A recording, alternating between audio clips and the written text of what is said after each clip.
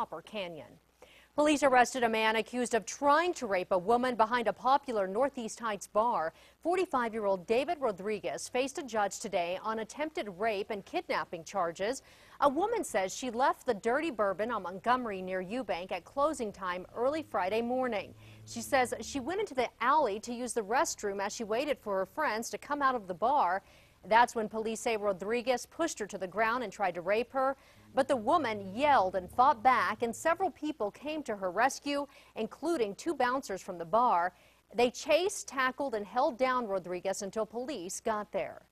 We're very proud of our people for what they did and how fast they reacted, and we're happy that she turned out okay. And, you know, it's just one of those things that there's bad guys out there. There is, and it doesn't matter where it's at. You just always have to be careful.